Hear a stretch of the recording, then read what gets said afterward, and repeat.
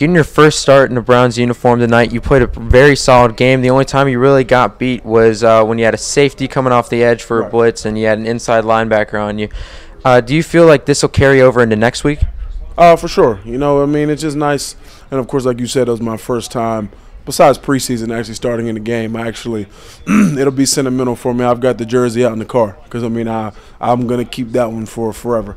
But at the same time, you know, every week's going to be different. I mean, we play Arizona next week.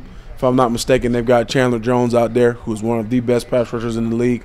You just got to prepare and you got to watch the film. I mean, you want, you know, the momentum to keep going from this game, but at the same time, unfortunately, you won't know because, I mean, the NFL is NFL, but you have to prepare because, I mean, there's monsters on the edge every week. So, you know, you hope that you can build off of it, but at the same time, you flip the switch quick. So, yes, sir.